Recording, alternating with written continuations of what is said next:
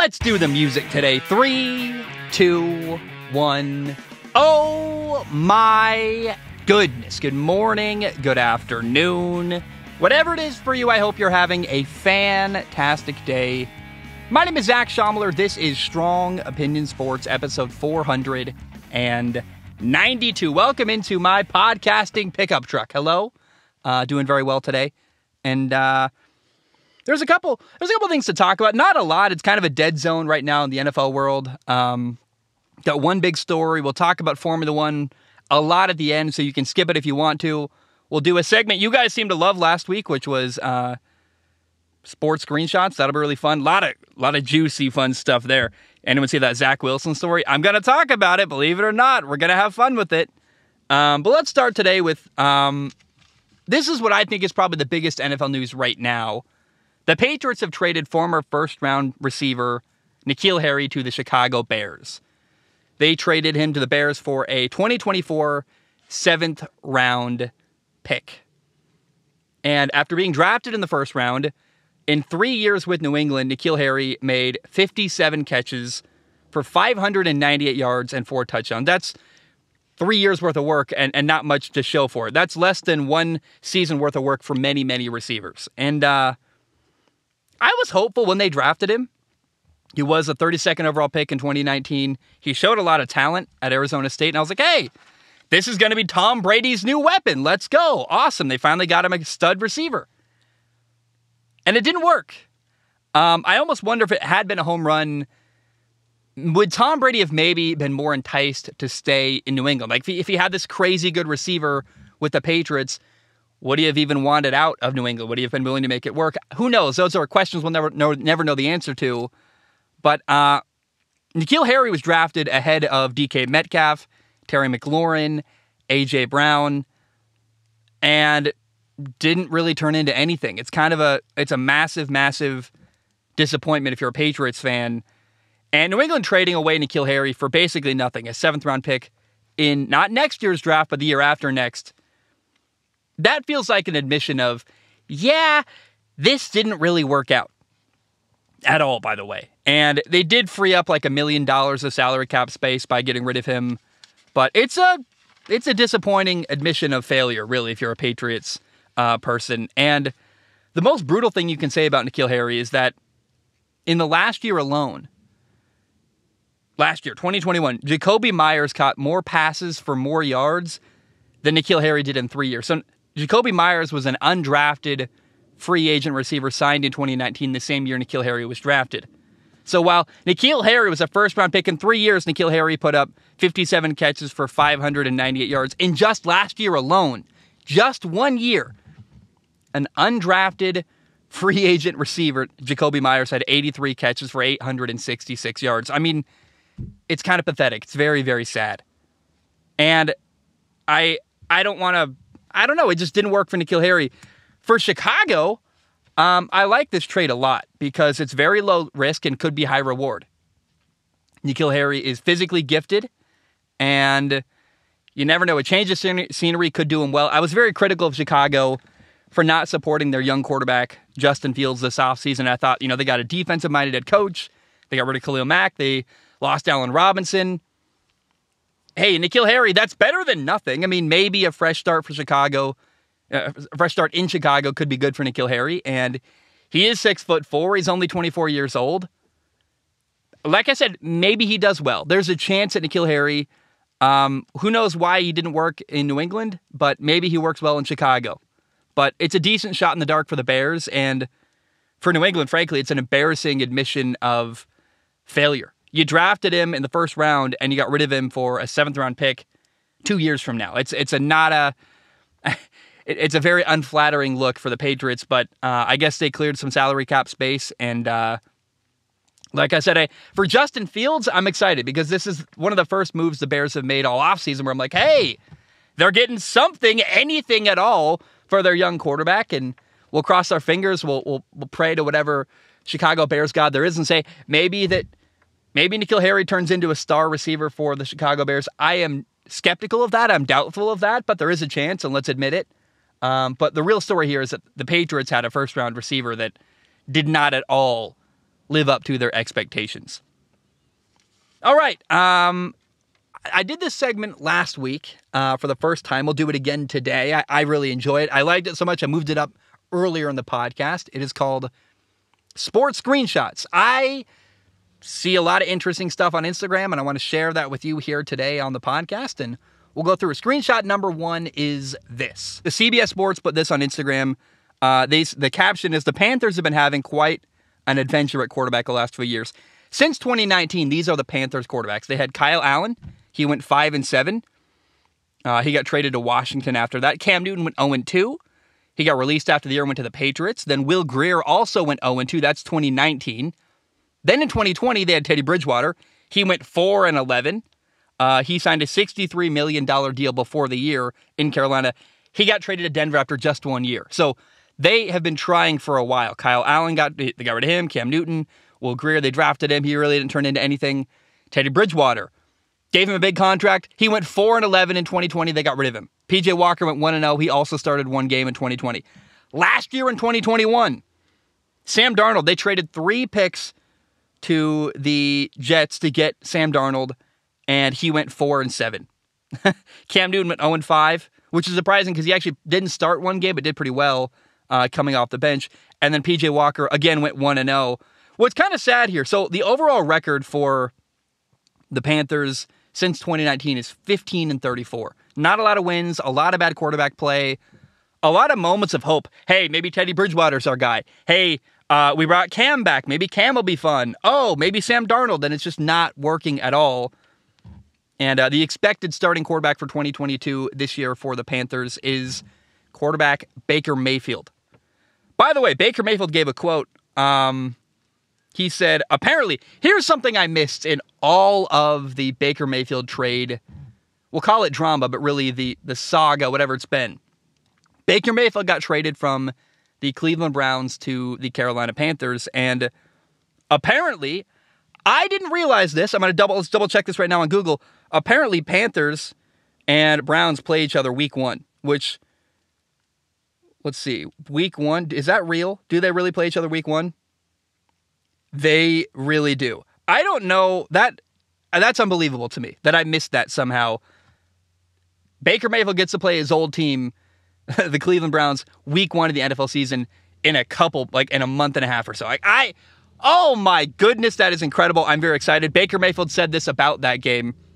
He told Darren Gant, he said, I'm not going to sit here and be a robot and tell you it's not one I've already marked on my calendar. He said, I'm not going to sit here and be a robot and tell you that's not one I've marked on the calendar already. So Baker is fired up to play his old team. Somehow I missed that, and incredibly exciting. I cannot wait to see Baker Mayfield play his former team. Like I said, I've been very cautious about Baker Mayfield going to Carolina. I don't know that it's going to be great for him. I hope it's awesome. I'm not sure it will be. But let's say it goes well. I mean, the idea of Matt Rule, a coach who, someone put this somewhere on one of my YouTube comments. They're like, Matt Rule in Carolina is a coach with the backup against the wall. Baker Mayfield does well as an underdog. Hey, maybe it goes well. I'm excited, but I'll tell you who I'm rooting for week 1. I want the Carolina Panthers to beat the snot out of the Cleveland Browns. I don't know that that's going to happen, but hey, I think that would be chaotic and fun if Baker beat his old team, and I am all for that. Okay, sports screenshot number 2. Let's give some shine to a small Instagram account, The Berg News. I like them a lot. They're really good. Heinz and the Steelers did not come to an agreement on a contract extension to remain the team sponsor, meaning the stadium will be under a new name for 2022. The new name for the stadium could be announced as early as this week. We did get that announcement. The Steelers said, we are excited to announce that our home has been renamed, and I hate this name so much, Acrisure Stadium. I think I said that right. I don't know. What is Acrisure? Let me Google that. I'm really curious. I have no idea what Acrisure is. Acrisure. It's an insurance company. How lovely. How lovely. From ketchup to insurance. Heinz Field was fun. I'm sad that that came to an end, but Heinz Field is no more if you are a Pittsburgh Steelers fan. John Wall said this about joining the LA Clippers. This is posted by NBA on ESPN. John Wall is ready to push the pace with the Clippers. He said, "You tell me the third best defender is going to have to guard me? Good luck." They got Kawhi, they got Paul George, and now they got John Wall. And yeah, the third best defender guarding John Wall theoretically is a mismatch. So if John Wall can get to the Clippers and be healthy, which I want that so badly. I really want, I'm not a Clippers fan. I'm not an LA person. I don't care at all. I just think John Wall kind of redeeming his name and going somewhere competitive and being good would be really fun. And a lot of people doubt John Wall. A lot of people making fun of him. He's made a lot of money, hasn't played. I want to see John Wall do well with the LA Clippers, and certainly John Wall thinks he's going to do well in LA. So that's going to pull my attention to the NBA this, I guess, October is when they start the season. I can't wait to see how John Wall does with the Clippers, and I'm very, very fascinated with that. How about this? CBS Sports, but this stat is a couple days old, but it's a good launching off point to talk about the Seattle Mariners. The Mariners are tied for a wild card playoff spot right now. At the time, they were 45 and 42. Baseball goes so quickly. It's posted 2 days ago. They're probably like 47 and 42 or 48 and 42. They're on like an 8-game winning streak or something. They got a doubleheader today in Washington. But here's the thing. Why is this significant? Seattle owns the longest playoff drought in any of the 4 major North American pro sports. The Mariners haven't been to the playoffs since 2001. This could be the year. This could be the year the Mariners make it back. And I'm living with a Mariners fan right now. I watched a little bit of the Mariners' first game of their doubleheader in Washington today. You know, I grew up a Mariners fan. Then I gave up on them. It was a brutal breakup. It was very painful for me. I'm not going to lie to you. I'm getting sucked back. I'm getting pulled back in. I think I'm going to go to a Mariners game. I have been watching them a little bit. It's kind of fun.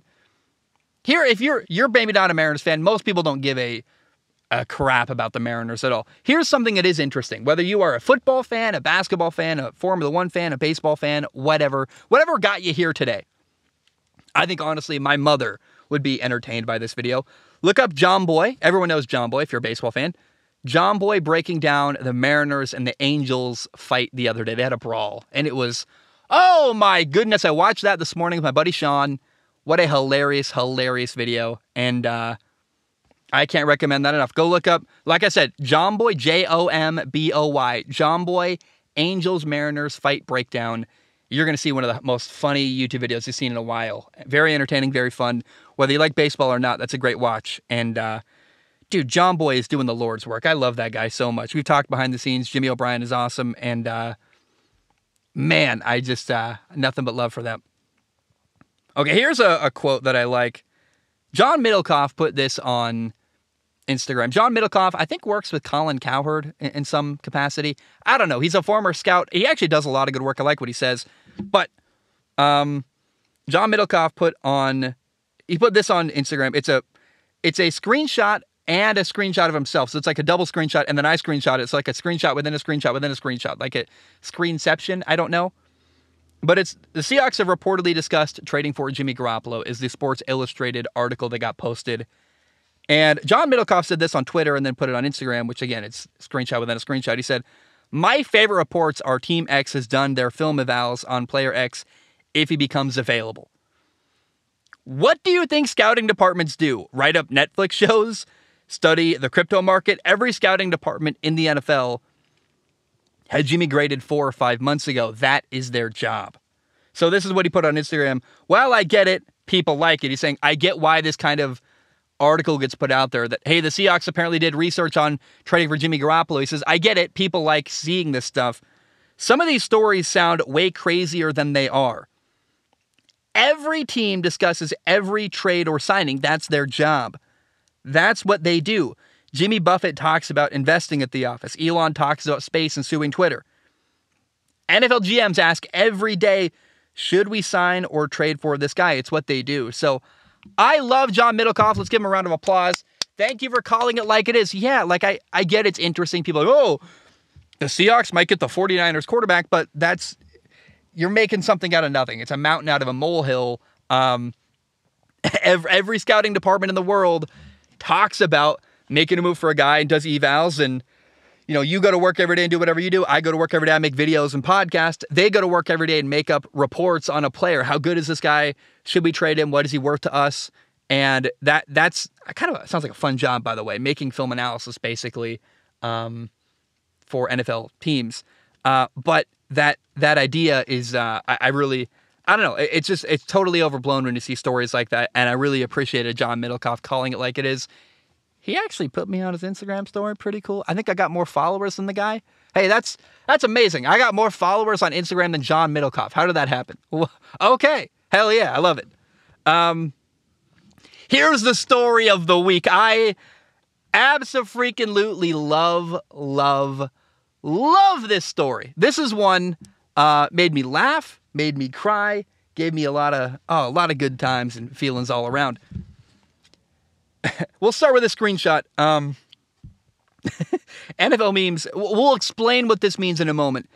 Zach Wilson getting ready for his mom's book club, and it's Zach Wilson with a nice suit on, looking in the mirror like kind of debonair.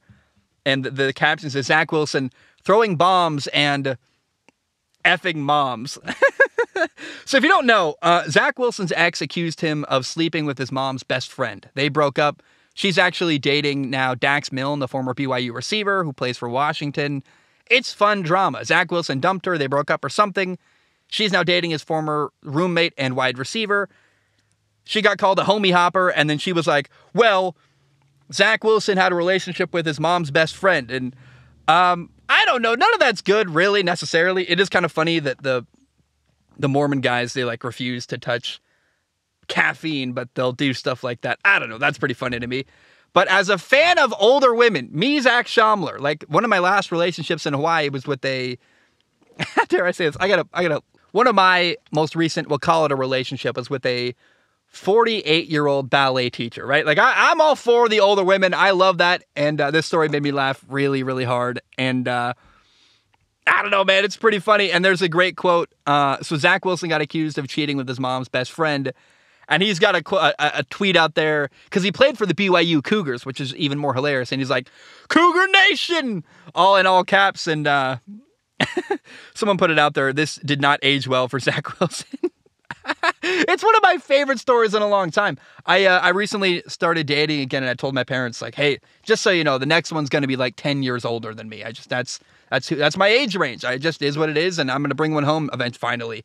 And I don't know, the Zach Wilson, it could be not even true. Like, let's acknowledge it's a rumor. Maybe it didn't happen, although his mom appears to be accidentally confirming it over and over again on social media.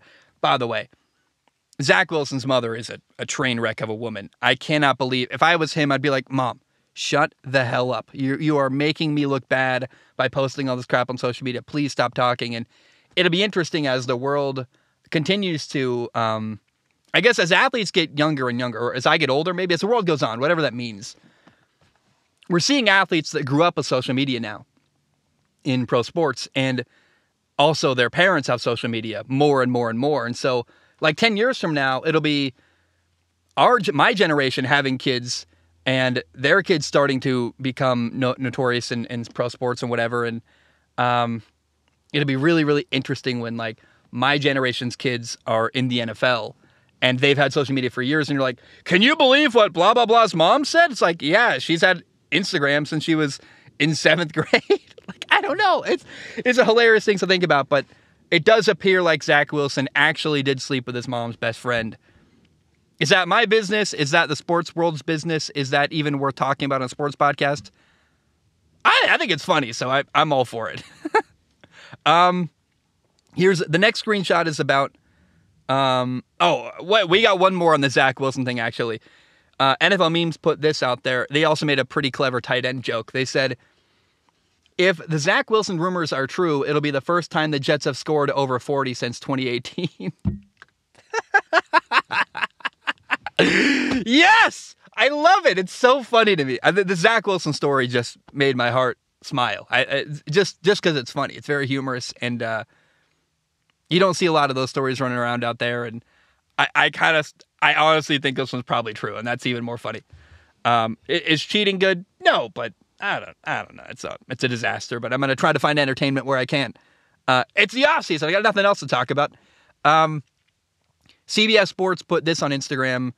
The longest streak of consecutive games with a passing touchdown, Kirk Cousins holds that right now. He's got 30 games in a row with a passing touchdown, followed by Matthew Stafford, 22 games, Justin Herbert, 21 games, and Patrick Mahomes and Dak Prescott both have 8.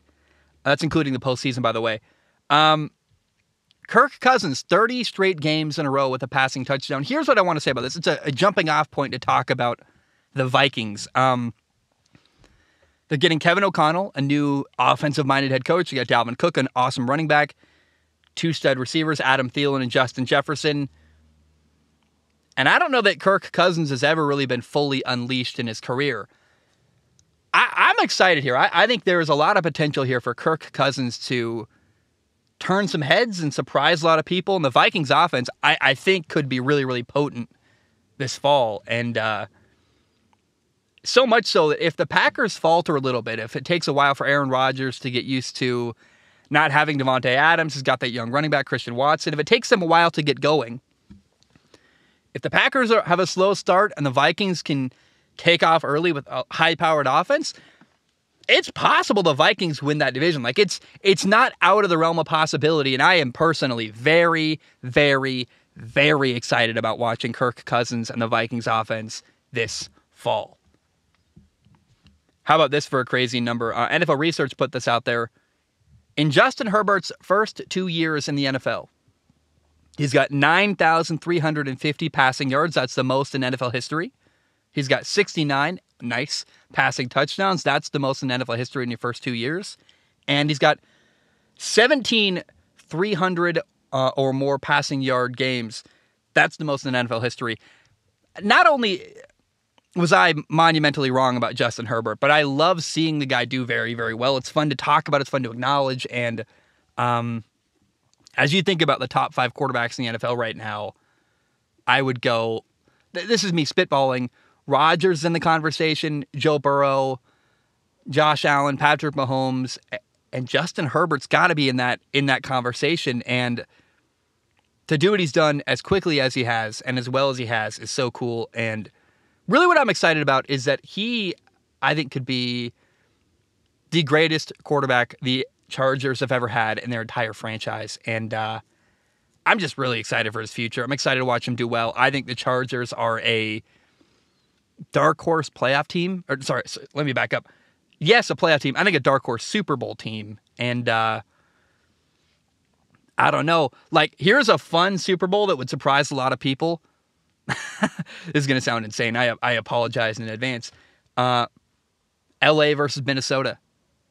Justin Herbert against Kirk Cousins. 2 high-powered offenses. I think the thing that people are forgetting is how good that the Chargers defense is. And Justin Herbert, man, is just incredible. And I think a lot of people are, to me, they're my favorite to win that division, the AFC West. It's going to be a bloodbath. No one really knows what's going to happen.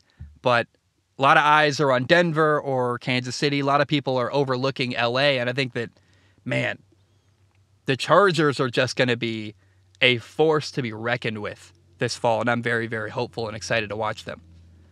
All right. Last one today.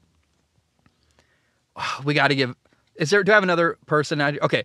I almost talked about your man, Adam Schefter. I like, if I'm going to share a screenshot, I want to uplift someone else if I can. I don't know how to say this last name. Ari Myrov at My Sports Update on Twitter said that the Texans have unveiled a new battle red helmet that will be worn during the 2022 season. They will wear this helmet when they play the Eagles in Week 9 on Thursday Night Football. A friend of mine sent me a text. He said, you might know some people who are Texans fans. He said, as a Texans fan, we're doing all this hoopla just to lose to the Eagles 37-3. I was like, that's pretty good and pretty funny. But I love this stuff. I got to say, like, I talk as often as I can. This battle red helmet, it's Houston's, this is odd but true, by the way, Houston's new battle red helmet will mark the first time Houston has worn a helmet other than their traditional blue look ever. They're getting an alternate helmet for the first time. I want more and more teams to do this. Alternate helmets, alternate uniforms. The more we can make this happen, the better. I really, really like this. And I say it almost every week, like the more variety you get, sports are entertainment. I want to see cool stuff, flashy stuff, and fun stuff. And the more we can do that kind of stuff in the sports world, the better. And I just, especially football, man. Like, I watch football to be entertained. I want crazy jerseys, cool helmets. I want fun stuff. And I want more and more of that kind of thing to go on throughout the NFL. All right, it's time for an update. By the way, I'm on a hill. I think I didn't realize until I started recording how much I'm a little bit like sloped. Like my camera is up the hill from me, and it's kind of interesting. I'm not used to being on a down slope while recording the podcast. I've pretty much found a way to be in flat ground every time except for today. Today I'm parked in some dirt in a forest basically. And I think it's beautiful. I hope it's a good background. It's much darker and hopefully not as blown out as in the past. But I don't know. Let's share something. It's time for an update. And I think those of you who watch on YouTube can tell I'm in my pickup truck, the podcasting pickup. And obviously I've made a bunch of changes to my life. I moved from Hawaii. Here we are recording the pickup truck. I'm still waiting on my canopy. There's a canopy that's going to be on the back of my truck at some point. I ordered it over a month ago, and it's still shipping. I don't know when it's going to get here. Once we have that, let's be clear, I'm going to live out of the back of my truck and drive around and basically truck camp full time. And I'm going to drive around and do podcasts on the road, and I'm very excited for this change. And in case anyone missed it, I see a lot of comments that are like, did I miss something? Why is he in a truck? Totally get it. This is my new office, and I'm still figuring it out. I'm still tweaking things, and again, we'll get a canopy soon. I got some tint I'm putting on the window very soon. I built a desk I'm recording on. I built drawers in the back of my truck. I've really done a lot of changes and invested a lot in making my truck really cool. Put solar on top at some point, and I'm excited about this, man. But I want to give you permission if the changes, like if you can't handle the new recording setup, that's totally fine. I want to say thank you for listening. If this is your last time ever listening to this podcast, thank you for so much. You got me here to this point, and I'm very happy with my life, and I'm enjoying it a lot. So if you're uncomfortable with what changes are happening, I give you permission to walk away, and I just say thank you so much for however long you followed. A lot of people have been here for years, and I'm really grateful. And to those of you sticking around, it's going to be an adventure. Every episode is going to be in a different location, and we're going to be driving around, and at some point, I think interviewing people. But I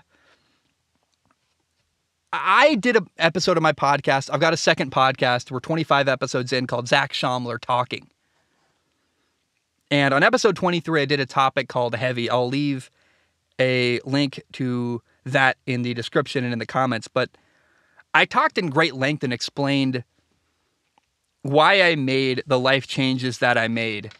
For you, the short version is that I'm caring for myself. Like, this is me doing something for me. I want to live out of my truck. I want to drive around. I want to have a change of scenery and not be locked into a little office that felt claustrophobic at times. And I'm going to call this Strong Opinion Sports 2.0. Now, the good news is, here's what I really like about this, is that you never need to worry about me covering news late ever again. Because I am changing the way I talk about stuff. Here's the biggest change. I'm going to record, the official wordage I'm going to say is at least one episode a week. So for you, the listener or the viewer, you can expect one episode a week at minimum.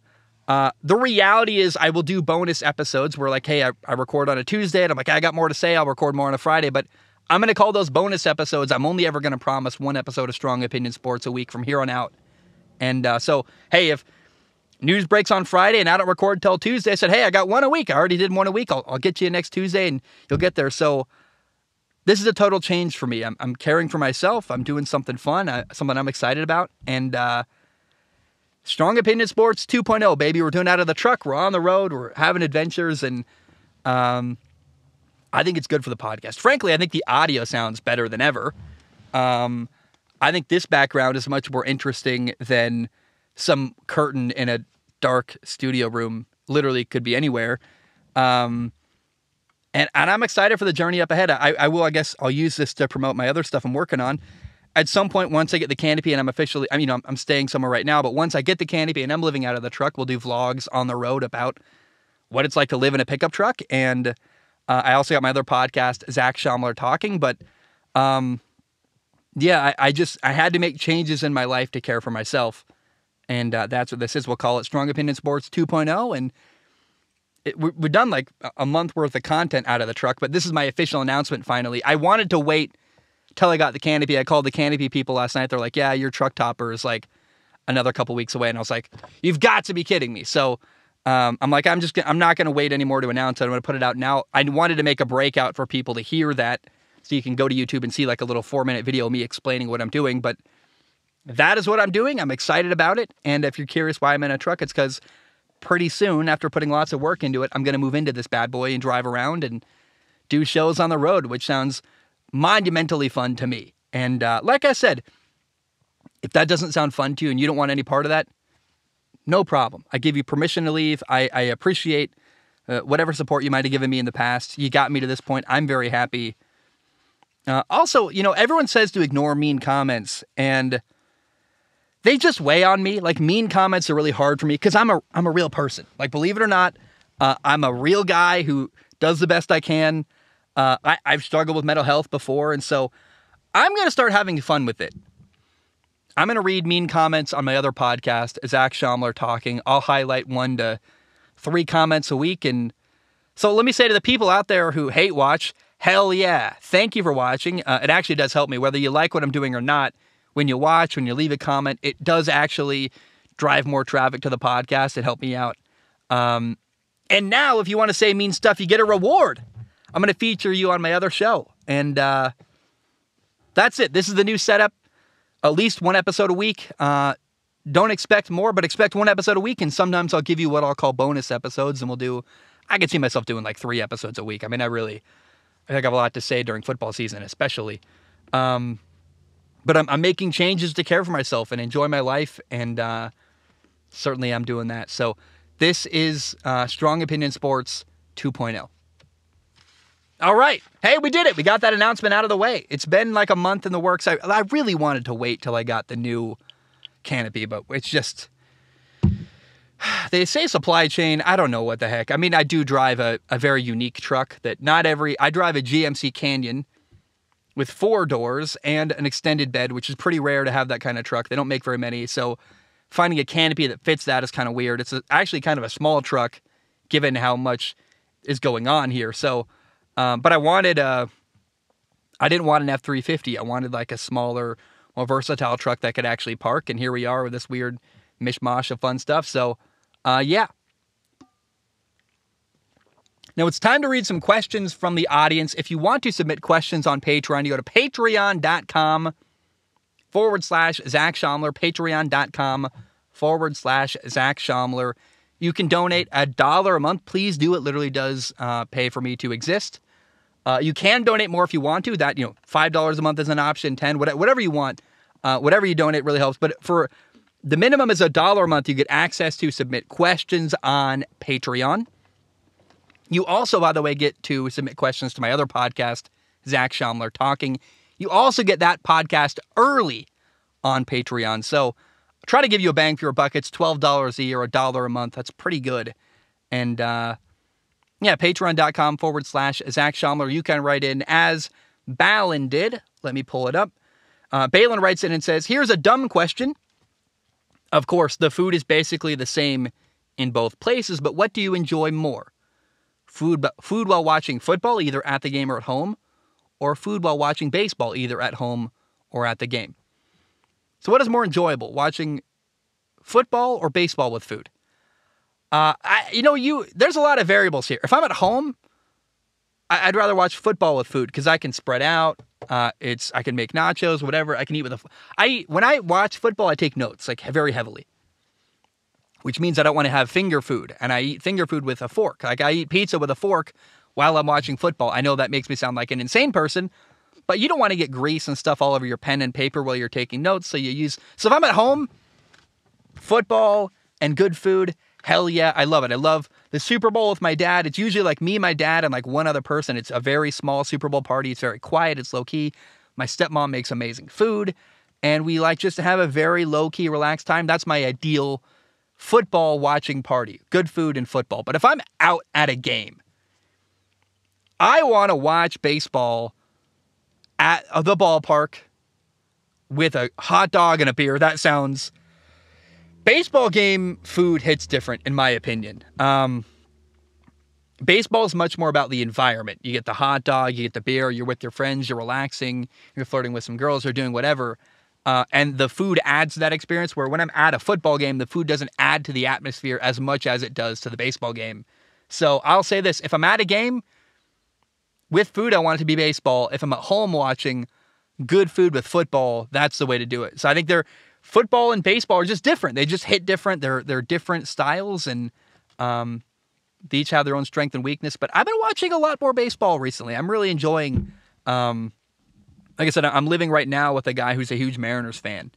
And that has been, he's sucking me back in. I'm enjoying watching the Mariners for the first time in my entire life. And we're going to go up to a game at some point and have some food and enjoy a really expensive hot dog and an expensive couple beers, and probably ride the train back and just enjoy. I want to get drunk at a baseball game. Like, that sounds really fun to me. Like, I'm all in on that. And I don't know. That's my answer, Balin. Harrison writes in. Oh, what? It's not loading. Give me a second. I want to go track down Harrison's question on Patreon. Harrison had an interesting one, I thought, but I copied it wrong. So that's on me. That's my fault. Sorry, Harrison. We're going to do you justice. Harrison writes in, and he says, "Good day, Zach. I hope you're enjoying your adventure so far. The truck setup looks good." Thank you, Harrison. "I was wondering which college quarterbacks were on your radar outside of C.J. Stroud and Bryce Young for the 2022 college football season. For me, I want to watch Will Levis at Kentucky and Caleb Williams at USC. Speaking of USC, do you think they can make some noise this season? Their offense looks intriguing with transfers running back Travis Dye from Oregon and Jordan Addison from Pitt. Number one wide receiver in college football, in my opinion, forming a nice duo for Caleb Williams. Keep up the great content and safe travels. P.S. If you ever decide to holiday down in Australia at any point in the future, you've got yourself a room at my place for as long as you want. But I'd also be keen to show you that an Aussie can spin the pigskin as well. Harrison." Harrison, you live in Australia and you like American football. You maniac. I love it. I might just take you up on that. I'll go to Australia. I got invited. There's a woman who wants me to come. I shouldn't say that out loud. I got a friend in Australia who wants me to come visit her. And I might do that. So if I ever am in Australia, Harrison, I'll hit you up. God, that was the most douche thing I could have ever said. I didn't mean to frame it that way. I'm so sorry. I met her on Tinder. I was in Hawaii. We hung out once, and she's like, "I live in Australia. Come visit me." And maybe someday. I don't know. We'll see if I'm even single in that future. Jesus, shut up, Zach. Stop talking about your life.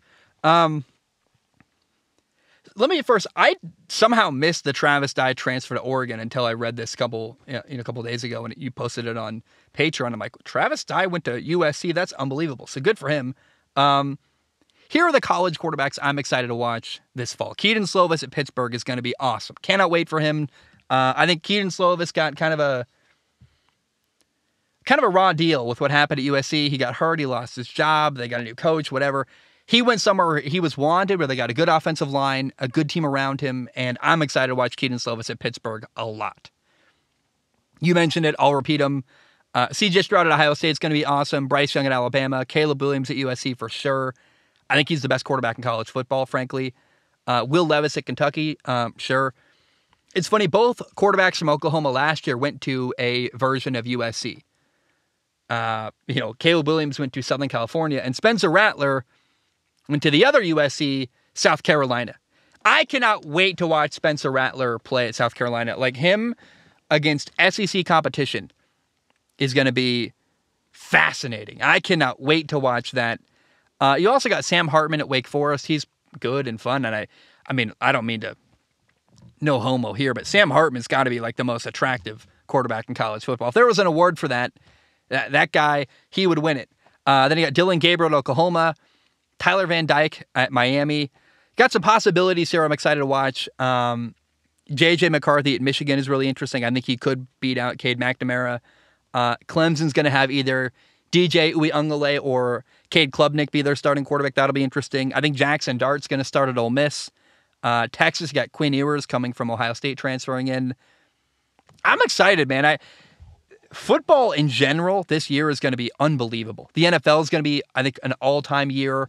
And college football has so many storylines and quarterbacks and moves. And apparently colleges can enter the transfer portal now. Like, I cannot wait at all to watch football this fall. It's going to be really fun. And we're only like a month and a half out.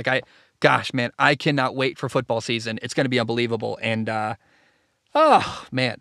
It's kind of overwhelming how much good football there's going to be going on this fall. By the way, that gives me an opportunity to say this. I didn't know when to throw this into the episode, but it's not in my notes. I wanted to put it in there today, though.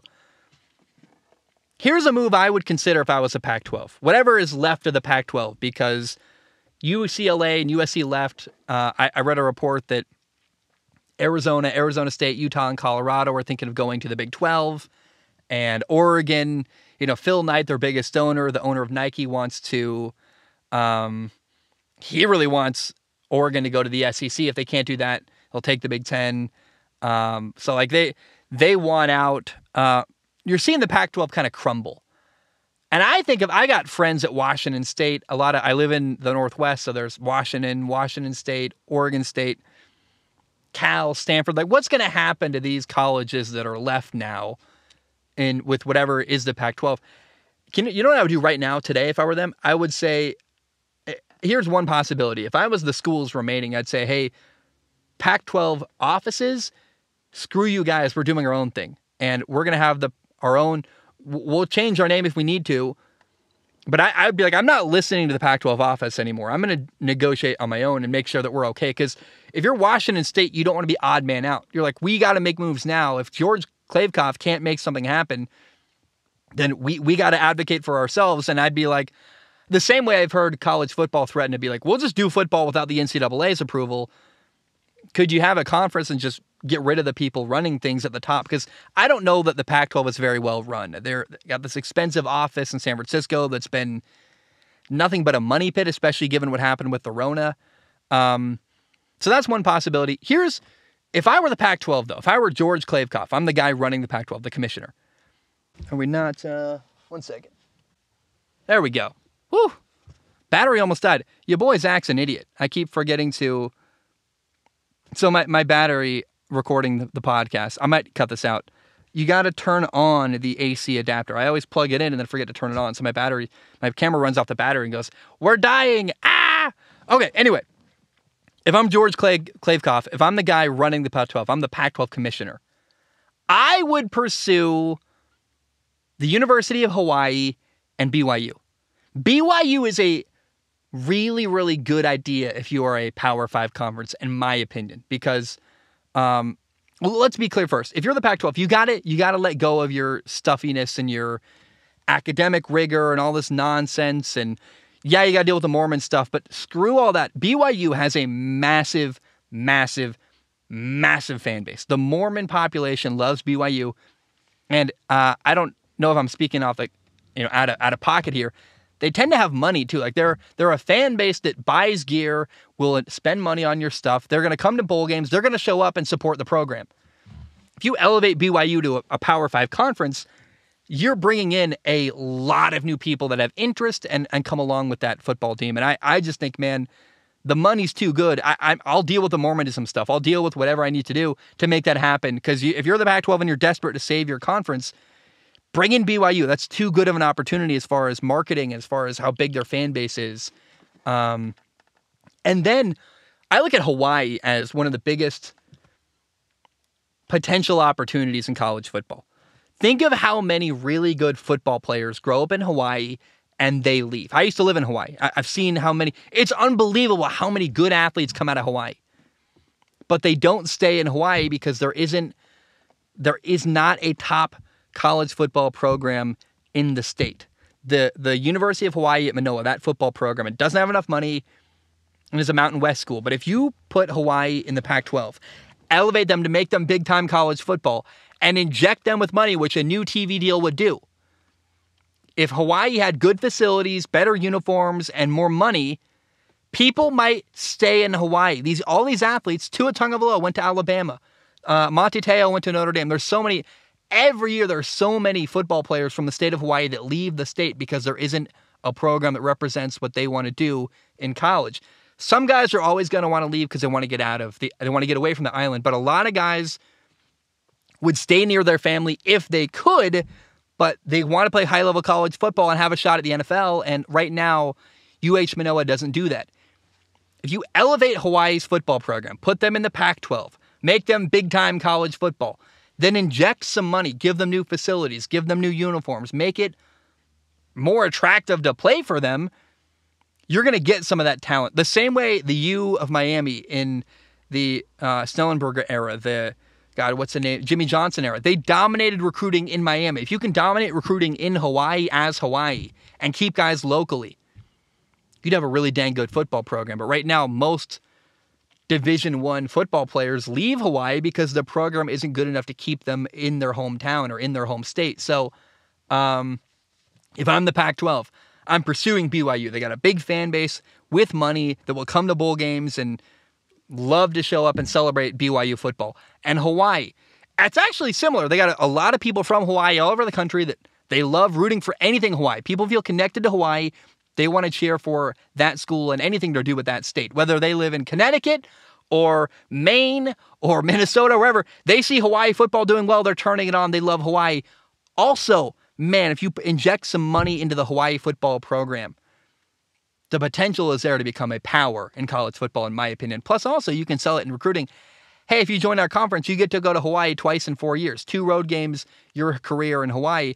That's also a good deal. So, if I'm the Pac-12, I am pursuing BYU football and Pac-12 football in a heartbeat. I think I'd be really smart, and I'm surprised that I'm not seeing more of that conversation out there, but that's a move that I would do if I was George Klavekoff, the commissioner of the Pac-12. I think it might help save their conference, and that's what I would do. Okay, Samuel writes in on Patreon. Samuel has a beautiful story. He says, okay, Zach, got a bit of a story for you. For context, I just recently started working at a restaurant in Athens, Ohio, which, if you didn't know, is Joe Burrow's hometown. Yesterday, we had a small catering in one of our private rooms for a party of about 20, and none of the employees were told anything other than that. So after we have everything set up, and we all but forget about the event upstairs and are just working through an absolutely brutal dinner rush, my manager comes into the kitchen and tells me he's got someone for me to meet. So we head upstairs, and our private event was Joe Burrow hosting some of his high school coaches and teammates so they could hang out and talk about life. Anyway, Joe took the time to shake my hand and get a picture with me and ask me about my day, even though I was just some employee from the restaurant that he happened to be at. Obviously, I don't know him on a personal level, but that interaction just reinforced what I already believed, that Joe is just a stand-up guy from a small town and hasn't let the fame of being one of the NFL's best go to his head. And now he officially has me, a hardcore Browns fan, rooting for him. Anyway, sorry for the long post. Hope everything is well as always, Sam. That's so cool. You're a Browns fan who got ingratiated by the Bengals quarterback, the other team in your state. That's a cool Joe Burrow story, man. Joe Burrow is my favorite quarterback in the NFL. The minute Tom Brady retires, I'm going to shift all that love to Joe Burrow. I love him. I love Joey B so much. And two guys. I got, that's I read that on my other podcast, Zach Schaumler Talking. He actually wrote into it there, but I want to read it on both because it's so interesting. And right now, 2 quarterbacks that I think don't quite get all the love they should. Maybe 3. We'll say Josh Allen for sure, but also Joe Burrow deserves more love and respect than he gets. And then Justin Herbert, man, a small town guy who's got a ton of humility, really nice dude. I know some people that know Justin Herbert, and they just absolutely love the guy. And so I think that story would be echoed by anyone who's interacted with all 3 of those people, Joe Burrow, Josh Allen, and Justin Herbert. Probably more than that too, but those are the couple I've got a deeper tendril connection to. So that's pretty cool, man. Samuel, thanks for writing in. I love that. And really, really cool stuff. All right, guys. We are 51 minutes into the podcast, maybe a little less, depending on editing. If you're not a Formula One fan, you can absolutely leave right now. We got 2 topics left today. They're both about Formula One. But if you're a Formula One fan, What's up, Caleb? You're going to have the time of your life. I'm going to talk about Formula One now for 2 topics in a row. Let's start here. On Sunday, we had the Austrian Grand Prix at the Red Bull Ring.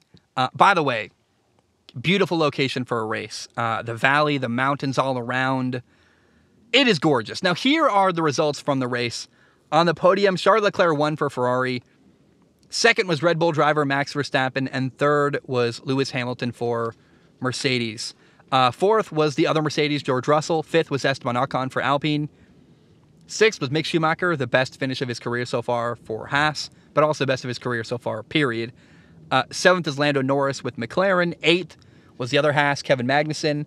Ninth was the other McLaren, Daniel Ricciardo. And 10th was Fernando Alonso for Alpine.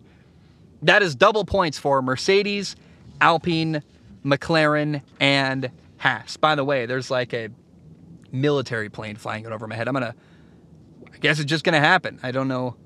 You'd think like they fly and then they're gone, but it's just going and going and going. Like, listen to this. You can hear that. I would think you guys could hear that. Like, unbelievably loud. Are you kidding me? Like, man. All right. Shout out to Haas. They put a car in 6th and 8th. It's a huge thing for them. That team, Haas, has come such a long way. And to see them competitive, but also not only competitive, but, Mick Schumacher got driver of the day. And seeing him do well, like he's just starting to show that he's not just the son of a legend. He actually has some driving talent as well. Remember, his dad is Michael Schumacher, the 7-time world champion. I like seeing Haas get double points. That's really cool for them. And I like seeing Haas do well. By the way, that story, Kevin Magnussen was not even supposed to drive this year. Russia invades Ukraine. They drop, I already forgot the name of that, Midseason. So seeing Kevin Magnussen and Mick Schumacher do well is really cool. And I don't know that, in fact, I know for sure, Midseason, we'll call him, would not have done it nearly as well as Kevin Magnussen is doing this year for Haas. And you'll love to see it. Now, Mercedes had a roller coaster of a weekend that ended well for them, actually, somehow. Things started in qualification when both Lewis Hamilton and George Russell crashed during Q3 of qualification. And during the sprint race, Lewis Hamilton had a difficult time. He could barely pass Mick Schumacher. And by the way, I'm not used to that, seeing a Mercedes and a Haas genuinely compete with each other. That was pretty jarring. So Lewis started the race on Sunday in 8th. And then on top of that, during the race, George Russell made contact with Sergio Perez and got a 5-second time penalty. So a lot went wrong for Mercedes this weekend in Austria. Despite that, though, they got 3rd and 4th. And to get 3rd and 4th, given the weekend they had, is pretty cool. They got 27 points on the day on Sunday. That's more than any other team got. And I would call it a good weekend for Mercedes, despite all of the turbulence that led to that point. Now, the result for Sergio Perez this weekend was very, very unfortunate for him. During sprint qualifying, he was brilliant. He moved up 8 places from 13th to 5th. I was like, man, Sergio Perez is on fire. It's awesome. Then during the race, during lap 1, he got spun around by George Russell on lap 1, got penalized. Russell got penalized, excuse me. But Sergio Perez had too much body damage to the car, and despite trying to continue, eventually, on lap 26, Sergio Perez Checo had to retire the car. And I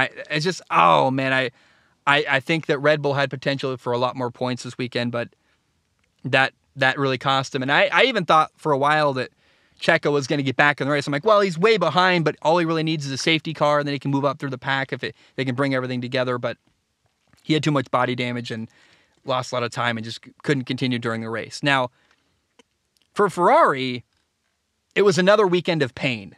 Yes, Charles Leclerc won the race. Good for him. But they should have had a 1-2 finish. And I remember making a note around lap 45. I said, and by the way, this is word for word what I said in my notes. I said, Ferrari is the fastest car and should win. The podium will likely be 1-2 Ferrari with Max in 3rd. So I was writing it in now. I was like, man, it looks like Ferrari's going to get 1st and 2nd in this race. However, what we saw was another Ferrari failure. On lap 57 of 71, Charles Leclerc was in 1st, Max Verstappen was in 2nd, and Carlos Sainz, the other Ferrari, was in 3rd. And Carlos had tires that were 13 laps newer, by the way, than Max Verstappen, who was ahead of him, and more pace. He's gaining ground. He's getting ready to pass him. And as Carlos Sainz is about to pass Max Verstappen for second place and basically secure a 1-2 finish, suddenly Carlos Sainz had engine failure, and Ferrari botched it again. It's like, are you kidding me? Ferrari had basically everything going right for them. And once again, the result slipped right through their hands. Carlos Sainz's car went from performing beautifully to suddenly it was rolling backwards down a hill on fire, and the engine was blowing up, damaging the side pod from the inside. It's horrifying. And kind of scary, honestly, to think about driving a car with explosions happening right behind where you're sitting. So, despite having the two fastest cars on Sunday, what we saw was the fourth engine failure of the year for Ferrari.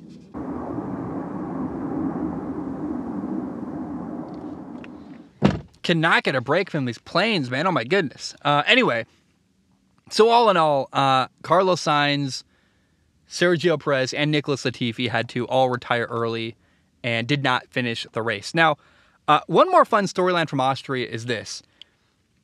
Alpine and McLaren walk away from the Austrian Grand Prix tied. They both have 81 points. They're tied for fourth in Formula One. We're halfway through the year, and to me that says a lot about the improvement Alpine has made.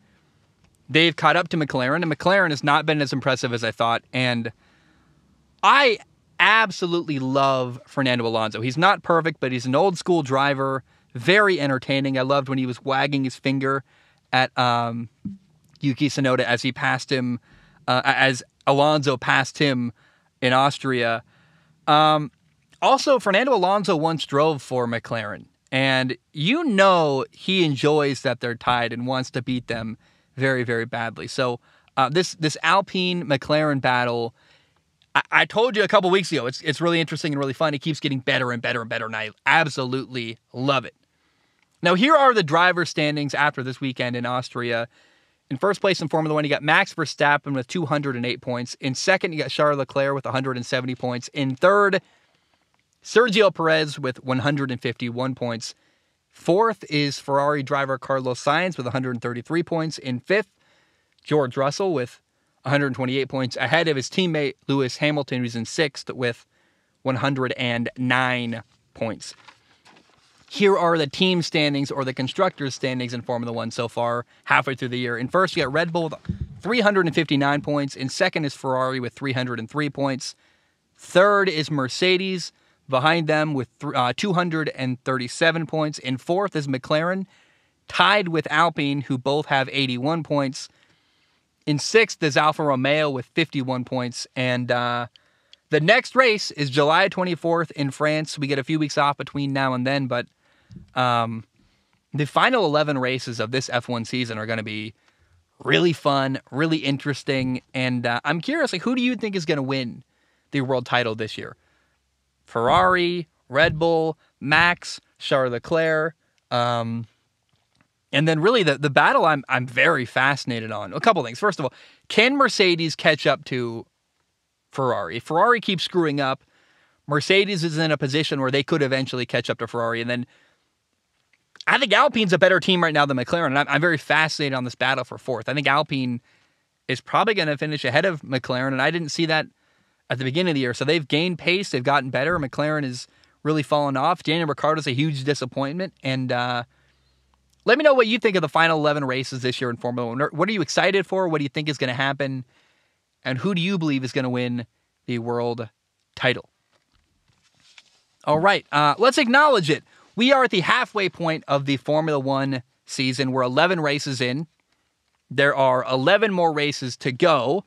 And I want to share the current standings and check in on my thoughts on how every team is doing so far in Formula One. So here are the constructors' standings, 11 races in. In first, you got Red Bull with 359 points. In second is Ferrari with 303 points. In third, Mercedes with 237 points. Then, tied for fourth is, with 81 points, McLaren and Alpine. In sixth, you've got Alfa Romeo with 51 points. Seventh is Haas with 34 points. Eighth is AlphaTauri with 27 points. Ninth is Aston Martin with 18 points. And Dead last in 10th is Williams with, hey, they got a whopping 3 points in Formula One, which I'm not going to lie is actually pretty good for them. Also, technically, McLaren is 4th and Alpine is 5th because they were ahead going into the weekend. So if the year ended today, McLaren would be 4th and Alpine would be 5th, but we'll see as the year goes on. I think Alpine's got a great shot to beat McLaren for 4th in Formula One. I want to start off we'll check in with every team, but I want to start off by talking about Ferrari. Ferrari's in second place right now, 56 points behind Red Bull, and it's very, very disappointing because Ferrari should probably be leading Formula One right now. They've had engine failure 4 times this year. It's usually happened, by the way, when they have cars at the front in a podium position. For example, in Spain, Charles Leclerc had a huge lead when, way ahead, I think lap 27, when suddenly his car lost power. He should have won and instead had to retire. That should have been an easy victory for Charles Leclerc that got turned into a DNF, which is very sad. Missed out on a bunch of points there. At Baku, again, Charles Leclerc had the lead and had to retire. In fact, Ferrari had a double DNF as both drivers had engine failure. In Austria, Ferrari should have had an easy 1-2 finish, but Carlos Sainz's engine literally blew up. So Ferrari over and over again keeps shooting themselves in the foot. And for Ferrari, it's been a year of missed opportunities and failure. And if Ferrari doesn't win the world title this year, it's going to be a really big what if in the history of Formula One, where you're going to go can you imagine them having the fastest car and all the potential and all the positioning and they just can't get it together? I mean, they're failing to live up to their potential. They're 56 points behind Red Bull, and Charles Leclerc is 38 points behind Max Verstappen. It should be neck and neck, but Ferrari keeps shooting themselves in the foot, and it's frustrating. Now, Red Bull right now leads Formula One with 359 points, and Max is first in the driver's standing. Sergio Perez is third. Red Bull keeps benefiting from Ferrari's failures. I think Red Bull has been feeling good, although I think slightly threatened. At their home track in Austria, Ferrari straight up was faster. Charles Leclerc passed Max easily. Carlos Sainz should have passed Max easily. It is funny, though, how going into the year, everyone was calling Red Bull unreliable, and that's actually been more true of Ferrari so far. If I'm Red Bull, I'd be worried that Ferrari cleans things up and eventually is going to dominate us, because while Red Bull leads Ferrari 359 to 303 with 11 races in, it's a 56-point lead. I'd be worried that the gap isn't enough, because if Ferrari gets it together, they are going to win more races and could eventually dominate Red Bull. Now, one thing I will say, I say it time and time again, Sergio Perez, week in and week out, proves to be, that move, adding Sergio Perez to Red Bull's stable of drivers, keeps proving itself to be an absolute triumph and just a beautiful decision. He's a perfect driver to pair alongside Max Verstappen. He's talented. He can win.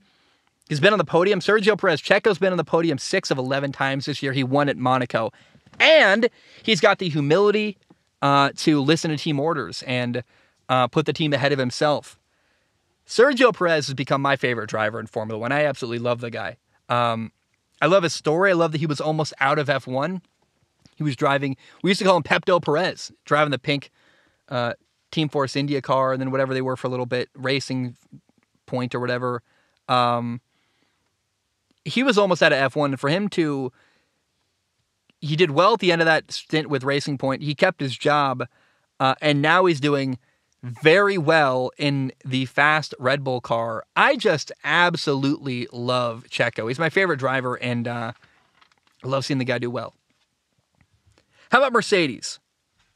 I think given how bad this year has been for them, it's impressive where Mercedes is right now, 11 races into the Formula One season. Lewis Hamilton had a slow start to the year. He got 10th in Saudi Arabia, 13th in Italy, 6th in Miami, 8th in Monaco. In recent years that I've watched Formula One, even Lewis Hamilton getting a 6th position is almost unthinkable. You're Lewis got 6th? What happened? Did he blow a tire? What happened here? How is this possible? So for him to get sixth in a Lewis Hamilton-driven Mercedes car, let alone 13th, is out of character, and things are changing here. And Mercedes has had not as fast a car. They're struggling with porpoising. And also, a weird thing about this year is that regularly, Lewis has been outperformed, or at least outpositioned regularly, where George Russell keeps finishing ahead of Lewis Hamilton. It's been very jarring and surprising. In fact, people were asking, is George Russell a better driver than Lewis Hamilton? Like, what's going on here? And now, in the last 3 races, things have turned around. Lewis Hamilton has been third 3 times in a row in Canada, Silverstone, and Austria. So things are getting better for Lewis Hamilton. And Mercedes, by the way, is in third right now with 237 points. McLaren is behind them. McLaren and Alpine are tied with 81 points. They're no threat to catch up to Mercedes from behind. But Ferrari, they're in second with 303 points. And with 11 races to go, Mercedes seems to be getting stronger. Ferrari, they keep struggling with engine failure. If Ferrari keeps faltering and Mercedes keeps getting better, there's a very, very small chance that Mercedes actually could catch Ferrari and beat them and get second in Formula One, which would be crazy and surprising. Now, one thing that's been undeniable this year about Mercedes is that bringing on George Russell has been a really, really great move. He's done so well driving for Mercedes. He's been very, very consistent. He's 5th in the driver's standings with 128 points. He's 19 points ahead of Lewis, which is a big surprise going into the year. I would have not thought that. George has finished top 5 in 10 out of the 11 races this year. And the only time that George Russell hasn't finished in the top 5, this year, the one time he didn't do that was when he crashed in the Joe Guan Yu incident at Silverstone. So he didn't even finish that race, didn't have a real chance to get a top 5 finish. George has been an absolute stud on the podium 3 times, on the podium 3 times, top 5 in every race he's finished. George Russell has been absolutely unbelievable. Now, a fun question to ask is this: will Mercedes win any races this year? It's been Red Bull or Ferrari every single time this year. The best Mercedes seems to be able to do is get third. And this is the longest Lewis Hamilton has ever gone without winning a race. It's now 12 races in a row that Lewis Hamilton hasn't won. That goes all the way back to Abu Dhabi last year in 2021.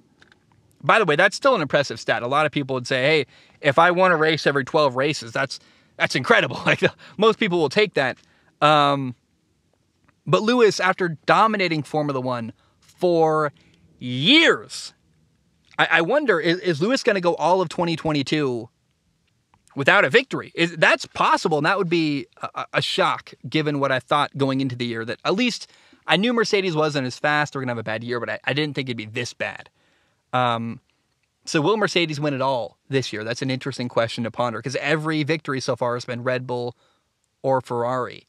And it doesn't look like, without help, Mercedes is going to be able to win any race. They might be there if things go wrong in both teams, but that's 4 drivers that got to have problems go wrong for them. And I don't think with pace alone, Mercedes can reasonably challenge Ferrari or Red Bull. And that's a thing that we haven't seen really in years.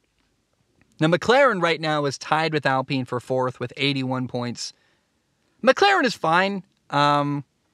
I guess I didn't expect that McLaren would push the big 3, Red Bull, Ferrari, or Mercedes.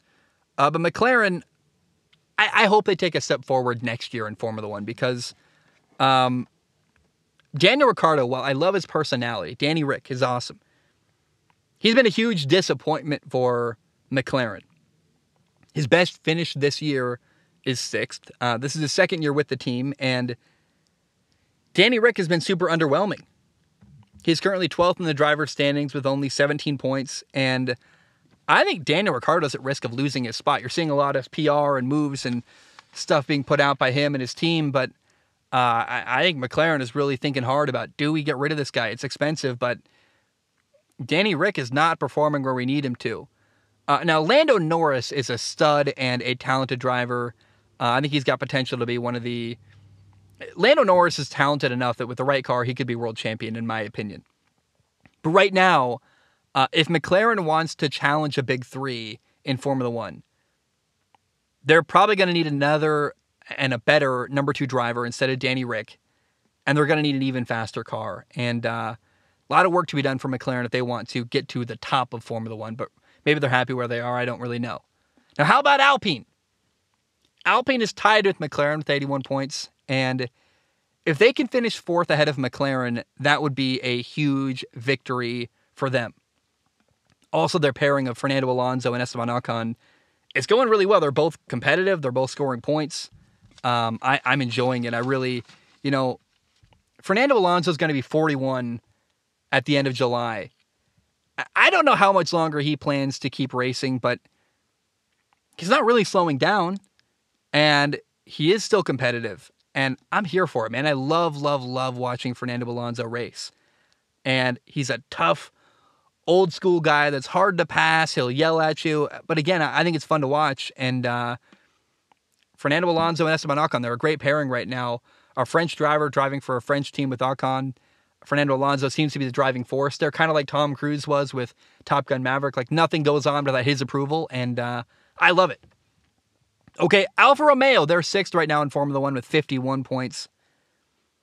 I find Alfa Romeo just kind of boring. They're in the middle. They got a rookie, Zhou Guanyu, who is finding his way in Formula One. Valtteri Bottas has actually impressed me. He took a big step down going from a Mercedes car to an Alfa Romeo car. And yet he's still competitive. He actually, he's had a couple good finishes. 5th in Italy, 7th in Miami, 6th in Spain. Alfa Romeo, they're a bit boring, but they are a decent team.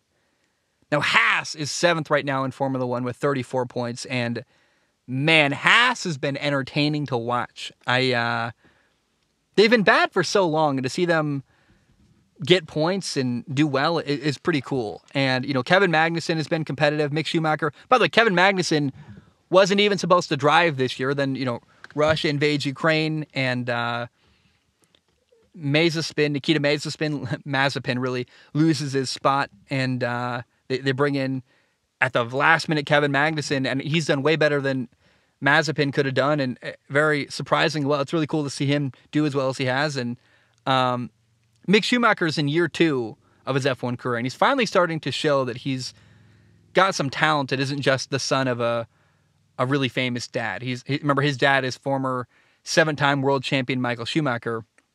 Some say his dad is the GOAT. A lot of pressure to live up to that. And at Silverstone, Mick got his first ever F1 points. Then in Austria, he got 6th, his best ever F1 finish. To do that in a Haas car is impressive, and he's just getting better and better and better, and I hope someday he's on a top team with a great car. Actually, Haas got double points 2 races in a row, which is pretty exciting. And, my expectation for Haas has been so low for so long that I just like seeing them do well and get points. Like, good for Gunther and Gunther Steiner, and it's awesome. AlphaTauri, they're a big fat nah. AlphaTauri, they're in 8th right now with 27 points. Yuki Tsunoda is young. He makes a lot of mistakes, one of their drivers. I'm curious if Pierre Gasly might ever move up to another team. I believe he's more talented than his car might show, and if Fernando Alonso ever retired from Alpine, maybe, a French guy like Pierre Gasly could go in and be with his home team, or maybe he could replace Daniel Ricciardo at McLaren. I don't know, but my buddy Caleb's a huge AlphaTauri fan, and I don't find AlphaTauri very interesting, even if I've got a heart for and I like Pierre Gasly. And then Aston Martin, man. Aston Martin has been a huge disappointment. I thought that they might be more competitive. I thought they might be a more competitive midfield team, and they're 9th right now in Formula One with only 18 points. And, the former team principal for Aston Martin, Otmar Safnauer, he left to join Alpine, and Otmar won the breakup, man. He's doing great with Alpine. Aston Martin has been pretty bad this year. Their car is terrible. I feel like Sebastian Vettel's career is being wasted. You got Lance and Lawrence Stroll, the billionaire, and his son, and that seems like a mess there I wouldn't want to deal with. And I just wonder if Sebastian Vettel had a good car, would he be a good driver? Would he be scoring a lot of points? Because the only time Sebastian Vettel makes news now is if he gives an interesting quote rather than stuff he's doing on the track. And that makes me sad because I think Seb is capable of more, and we're just not seeing it. We'll never really know because we're not going to see him maybe ever again in a good car, and that's very, very sad. Now, Williams right now is 10th in Formula One. They've got 3 points. Their drivers are Alex Albon and Nicholas Latifi. They're so uninteresting to me. The fact they have 3 points at all is very impressive, though. They did find something noteworthy to do, which is pretty cool. Alex Albon got 10th in Australia and 9th in Miami. That's 3 points right there. But other than that, I got nothing else to say about Williams. Good they got 3 points, more than I expected from them, and they found a way to get mentioned on the podcast. But I don't care about Williams. They're terrible. So let me know, what team is you excited or disappointed so far during the 2022 F1 season? Who do you think is going to win the world title? I honestly have no idea. Probably, I would assume Max or Charles Leclerc, Ferrari or Red Bull. But do you have a strong opinion either way? I actually don't at this point. We're 11 races in. It's been very, very interesting. I think the battle I'm most fascinated on, maybe there's two. Can Mercedes catch Ferrari? If Ferrari keeps screwing up and Mercedes keeps getting better. And then is Alpine going to beat McLaren? Like, that would be, I would love to see that. I want something to really motivate and drive McLaren for next year to keep them, to see Alpine challenging McLaren, because McLaren's been kind of stagnant as the fourth best team in Formula One for quite a while. I want McLaren to get even better and challenge the big three, and Alpine might be the catalyst to do that, to make them go, we got to make changes. We can't be fifth in Formula One. So, it might make a complacent or stagnant McLaren have to make changes going into next year, and I really, really like that thought. So let me know, what do you think of Formula One so far? Those are my thoughts, 11 races in. Guys, that's all I have. I love you. I appreciate you. I hope you have a great day. Thanks for tuning in, and I don't know if I'll record at the spot again. The planes might be too loud. I'm not sure. We'll edit it and find out, but anyway, love you, appreciate you, ba-dum-bum, bam, we are